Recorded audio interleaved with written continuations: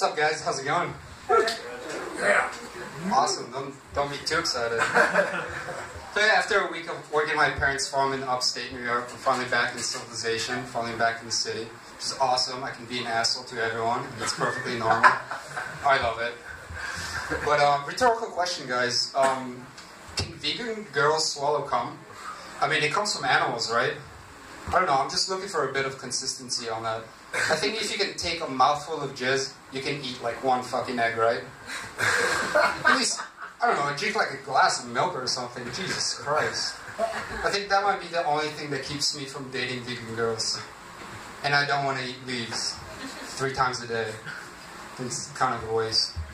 So, I think I'm getting older, or at least my friends are getting older, because I know a lot of them are getting married and having kids, except some of my friends in Colorado. They're just having kids with no marriage. Fucking hippies, right? But a lot of those, like, it gets really annoying when all the guys say, oh, you know, yeah, we're pregnant. You know, my wife and I are pregnant. Like, really? You're pregnant?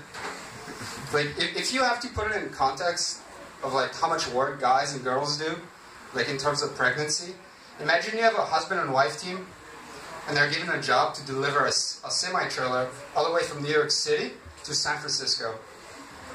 It starts off fine. Husband helps his wife on the truck, opens the door, helps her up, closes the door, and then kind of stands outside like this. What, you're not coming? No. You're driving all the way by yourself. I'm not doing shit. It's like, don't worry though, like if you get sick or anything, call me for emotional support. but you know, like, but when you get to San Francisco, when you get to their warehouse, I'll help you off. I'll stand in the corner, looking all confused, while a bunch of strangers help you off the truck. It's like, to put it into context, I think it's really arrogant. Guys, you know, at least say, my wife is pregnant. I got my wife pregnant. Something like that. Be more reasonable. But but I've been living in Colorado now for about 6-7 years, and I finally learned how to pronounce correctly the people who live in Colorado. It's not Coloradans. It's not Coloradians. It's fucking stoners.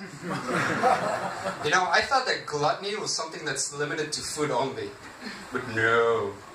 Recently, I saw this video of a fucking stoner smoking 22 grams of hash to himself. If you guys don't know how much 22 grams and a half of hash is, it can get an entire village in Africa stoned for a week. So we didn't change. We just moved.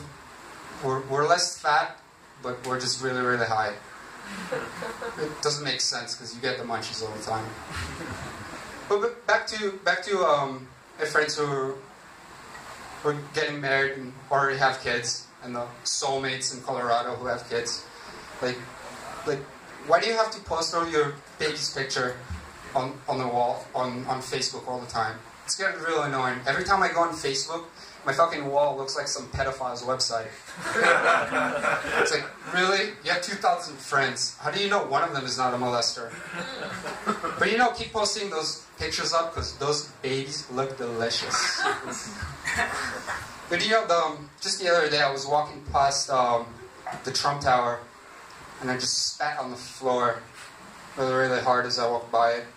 Because it was like an illegal immigrant waiting right there on the floor. Fucking hate them.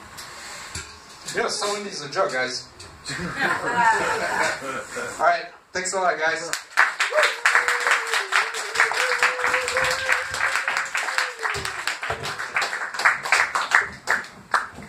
One more time for Johnny Israel.